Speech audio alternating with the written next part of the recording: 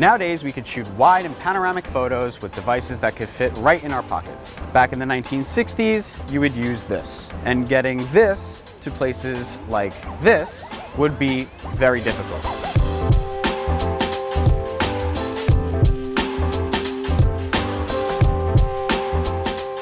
This is the 8x20 Wisner Technical Field Camera.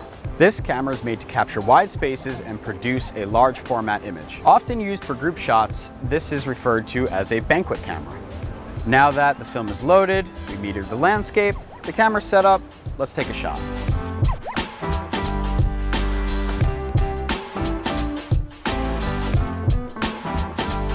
Although there's a lot of work going into using the 8x20 Wisner, there's something about film that you're never going to be able to beat.